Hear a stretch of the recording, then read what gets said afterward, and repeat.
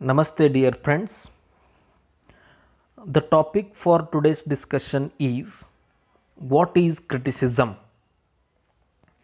We, the literature students, time and again come across to a word called criticism, and it is very necessary for us to understand what is criticism and what are the functions of criticism and how criticism works and why criticism is very important. We must learn all these things, and today we will learn nature of criticism and the origin of the word criticism, and we will also learn who used the word criticism for the first time, and then we will understand which is first, whether creation is first or criticism is first. Then we will learn the definitions of criticism by which we will be able to understand the nature and functions of criticism. First of all, origin of the word. The word criticism is taken from two terms. One is from Greek term kritikos, and the second one is from Latin word criticus, which means to interpret, to judge, or to evaluate. Thus, by the origin of the word, we understand that the function of criticism is to interpret, is to judge, and is to evaluate. What does criticism interpret, evaluate, and judge? It interprets, it evaluates, it judges a creative work. Then, who used the word criticism for the first time? It was John Dryden who first used the word criticism. In the preface of The State of Innocence, he writes, criticism, as it was first instituted by Aristotle, was meant a standard of judging well. According to John Dryden, criticism is a tool which sets a standard of judging well a creative work. And he brings about Aristotle, the father of everything. And John Dryden says the function or the work of criticism is to set a standard of a particular work. Then we will have to learn which one is first, whether creation is first or criticism is first. As we all know, criticism cannot exist without creation, and creation comes first, criticism next. By these things, we understand that the function of criticism is to interpret and to judge literary works. How? In an unbiased and dispassionate manner, so that the creative writers produce excellent works and the readers enjoy literature in an enlightened manner.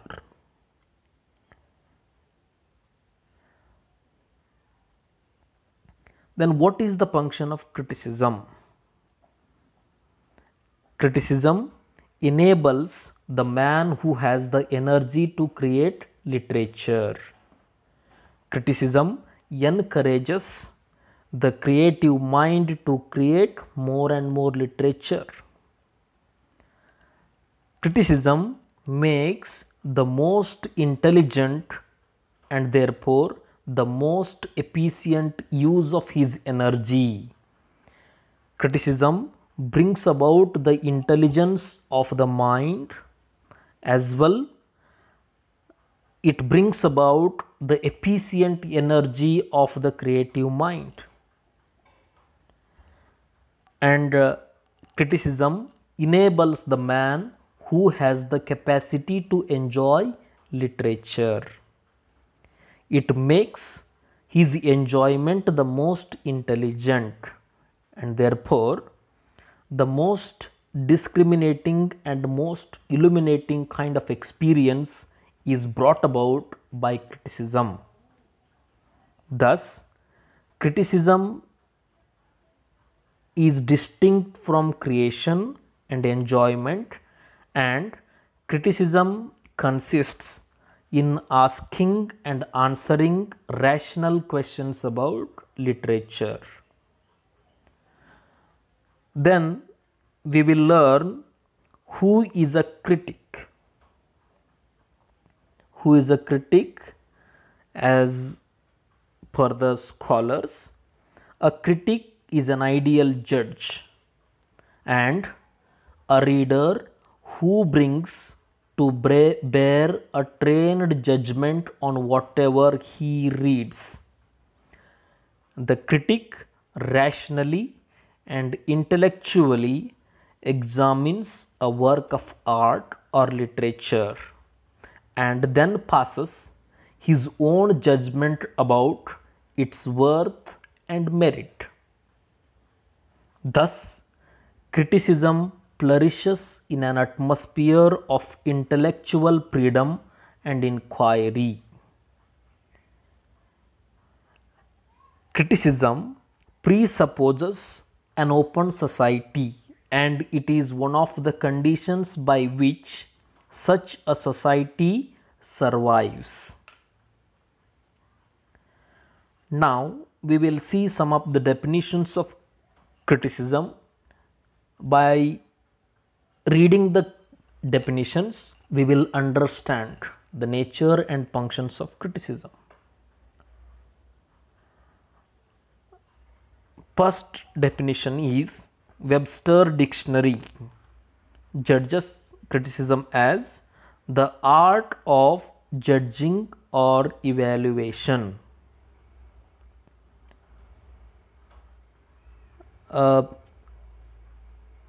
It means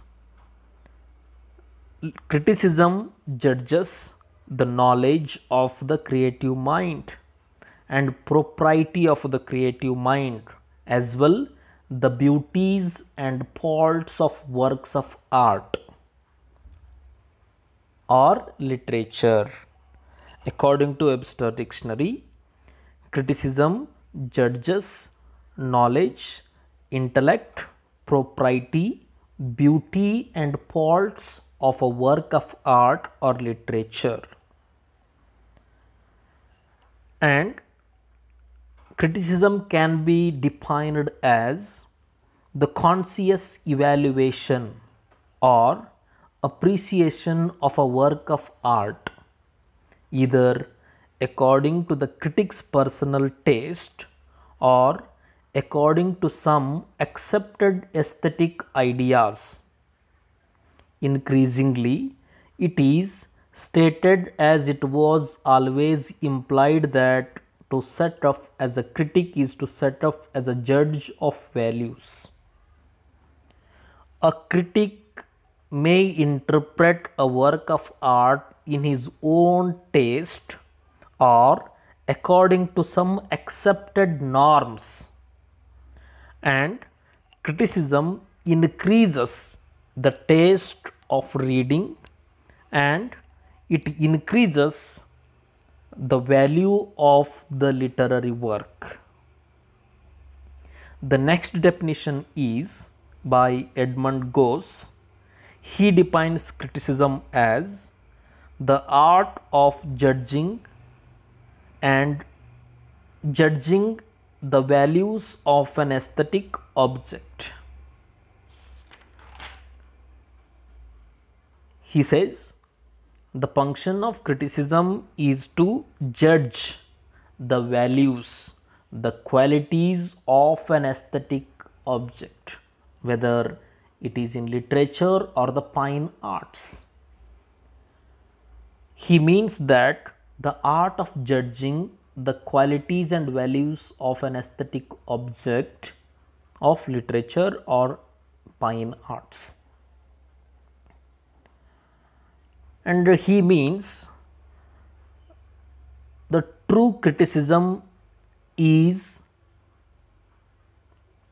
always try to establish a definite hierarchy among the great artists of the past, as well as to test the production of the present. And someone defines criticism as criticism is play of the mind on the aesthetic qualities of literature, having for its object an interpretation of literary values. The next definition of criticism is by Walter Pater, one of the best artists of 19th century. He defines criticism as criticism is the art of interpreting art. He means that criticism is an intermediary between the author and the reader, and it acts as an agent between the reader and the writer by explaining the one to the other. Walter Pater says that criticism explains author to the reader, and it also explains reader to the author. Thus, criticism is the exercise of judgment in the province of art and literature. The next definition of criticism is by one of the greatest poets of Victorian period, that is Matthew Arnold. He defines criticism as criticism is the disinterested endeavor to learn and propagate the best that is known and thought in the world. For Matthew Arnold, criticism, the function of criticism is to bring about the best in the world. The very function of criticism is to find out which is best. The next definition of criticism is by one of the greatest writers of 20th century, T.S. Eliot. He defines criticism as commentation and exposition of works of art by means of written words. He says the function of criticism is to comment upon the literary works, and it has to expose the good as well as bad of that literary work. And he says the end of criticism is the elucidation of works of art and the correction of taste. According to T.S. Eliot, criticism has to elucidate works of art, and criticism makes a correction of our taste. It corrects the taste of the reader as well the writer.